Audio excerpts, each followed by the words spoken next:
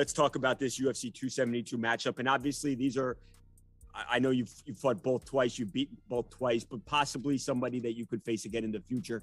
Having been in there, for, however many rounds with each guy, who wins on Saturday, Kamaru?